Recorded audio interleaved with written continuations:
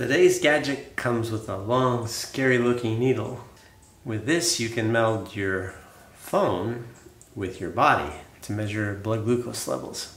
Fitness trackers are very common these days, like this Oura Ring, which measures sleep and activity levels, or something like this O2 sensor, which monitors oxygen levels, or Fitbit. These are all examples of something called quantified self, which Wiki defines as knowledge through numbers. By measuring something, you can not only improve it, but you can gamify it to help improve your enthusiasm for doing that something. Sometimes it may not be so fun, like exercise. This device is called a continuous glucose monitor, CGM. It helps diabetics keep their blood glucose within a healthy range.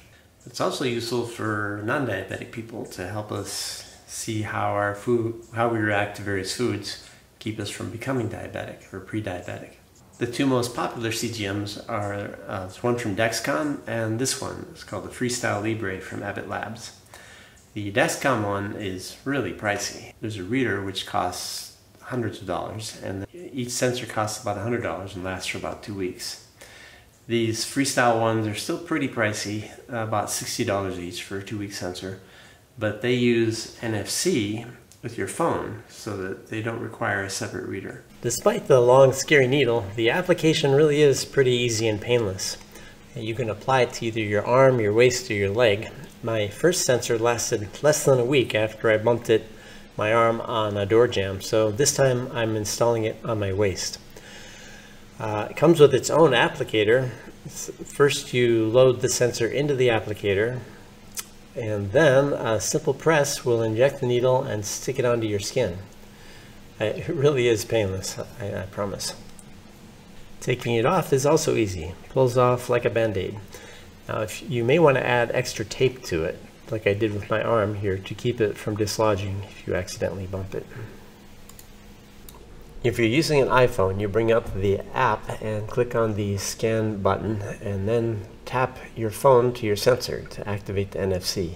Sometimes it takes a couple taps to register it. Then it brings up the last 8 hours of readings. If you have an Android phone, it's a lot easier. As long as your phone is on, you just tap it. You don't have to start the app first. So I spent a couple weeks eating 100 calories of a whole bunch of different foods in a mostly fasted state. I'm on this 1 meal a day diet now, so I was in a fasted state most of the day, so I could do this test pretty easily. Then I created a blog post, linked below, that show how my blood sugar changed in that 2-hour window after eating these various foods. Here's a quick overview. So here's an example of a typical day. I've been doing this time-restricted eating thing for about a year. So you can see I start eating around 6 o'clock. It spikes up to 1:40, and then I'm snacking till about 10.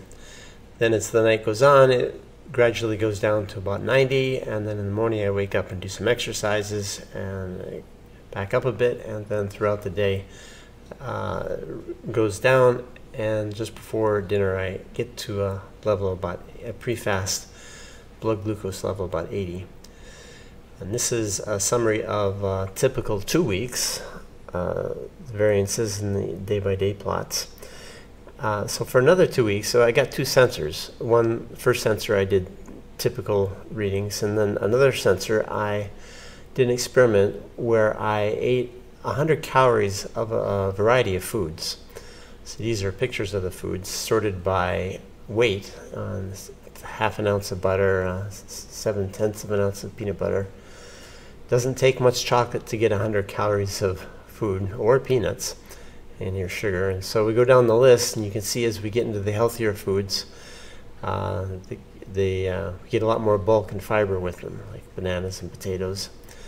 And you get all the way down to like you can have a whole bowl of strawberries for that same 100 calories that you had a couple of small chunks of chocolate for. So that really gave me an appreciation for the health of foods with a lot of fiber in them. In these charts, I'm sorting those same foods by the blood glucose response level. So if you take just pure sugar, 100 calories of sugar is about 24 grams of sugar.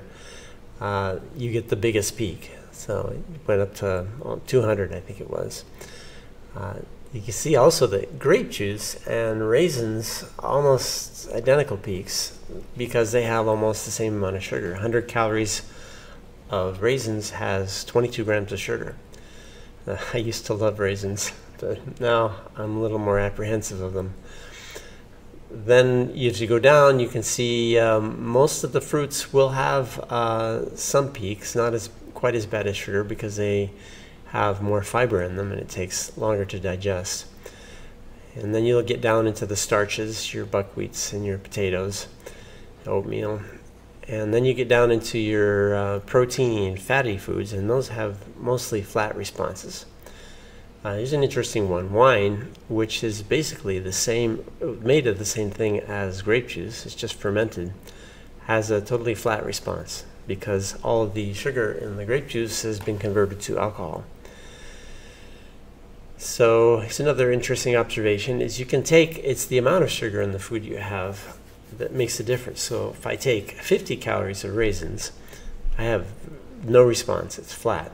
Double that to 100 calories of raisins, 22 grams of sugar, it peaks somewhat. But if you double that into 200 calories of raisins, 44 grams of sugar, it gets way up into that 180 range. This is effectively what is called a glucose tolerance test. It's this common test usually done with pure sugar, 70 grams of sugar. This is about half that. What you'll see in a healthy individual is what you have here. Not to brag that I'm healthy, but I still have insulin response. And the body detects a bunch of sugar, it releases a bunch of insulin, and the blood glucose goes down fairly quickly.